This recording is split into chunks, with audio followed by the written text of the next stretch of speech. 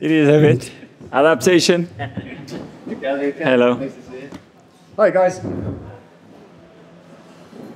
Everyone caught their breath? Here we go, yeah.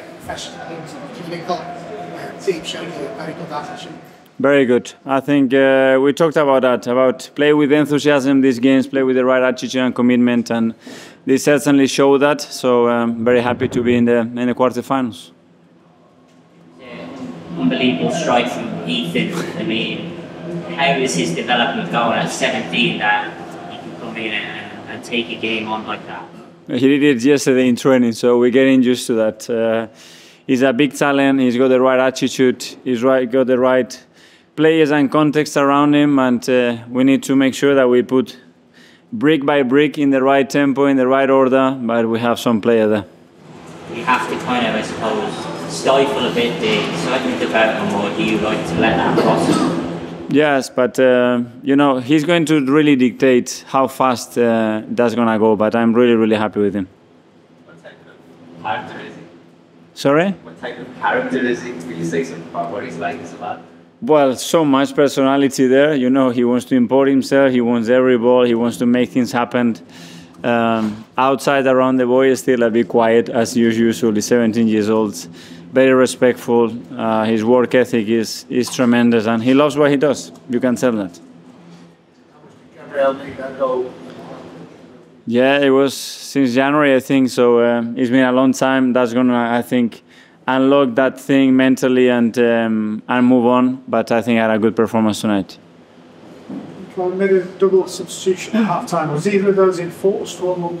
No, it was planned. So obviously we have a lot of issues in the back line. We wanted to share the minutes because we lost Gabi, we lost Ben as well on top of the other players. So we have to make sure that we wanted to be competitive, and we had to make sure as well that we protect players because we have a lot of games coming up now.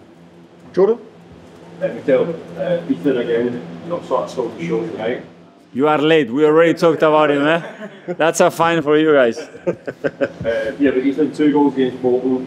Yeah. Big goal tonight. You know, are we seeing someone really on the verge of making a breakthrough?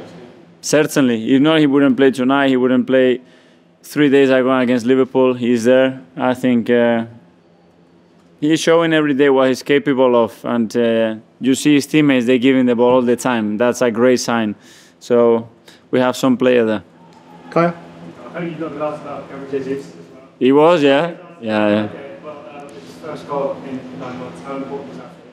Very good. For you, I repeat myself, very happy. I think he's going to unlock that for him. I think he looks really happy.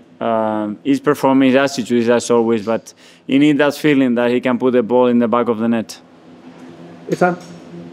Okay, On there, and then, yep, Ethan. Back at Ethan again, in terms of 17-year-olds in World Cup one, can many pull off a goal like that with the skill, the technique? It's unbelievable stuff. It is unbelievable, but he does it in training almost every day. He's got this quality, this personality. He's there to make things happen. He doesn't care who's got around him. If he needs to make the decision for his own, he does it. And yeah, he scored a fantastic goal tonight.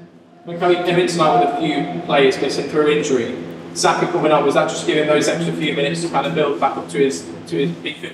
Yeah, because when he's in the rhythm, he prefers to have that exposure. He travels with us, so he always says that once I'm here, I prefer to play a few minutes, as well to protect Gabi as well, because he had a very big impact in the first half, so it worked out well. Okay, guys. Thank you very much. Thank you. Thank you.